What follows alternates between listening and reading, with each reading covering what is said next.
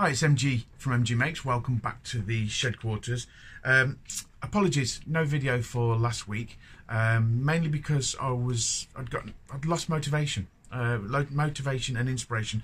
Couldn't think what I wanted to do. Now, don't get me wrong, I've got plenty of ideas, but I just wanted something a bit different. So last week I spent the time pottering around the shed, doing little different bits and bobs without the pressure of filming.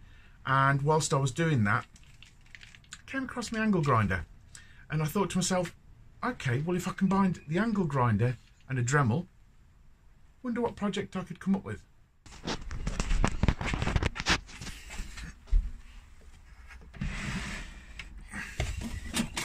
Oh look, a conveniently placed file. Let's see what we can do with this.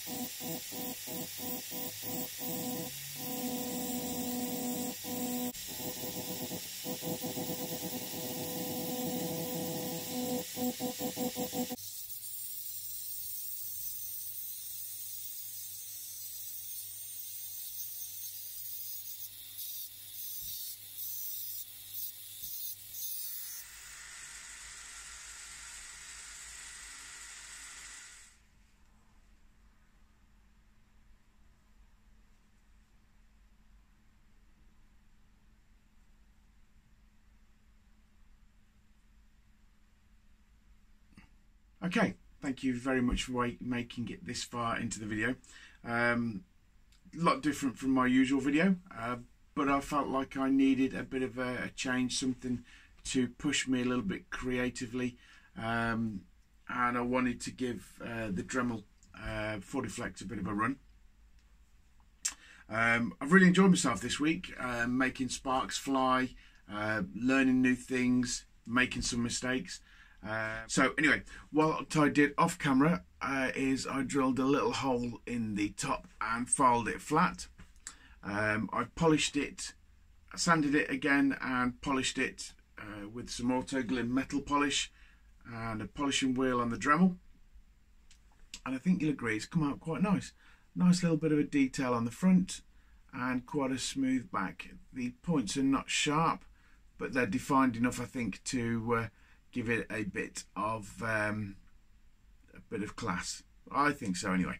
So if you've enjoyed this video, please subscribe. Thank you very much for watching. I'll leave links to all the Dremel pieces below.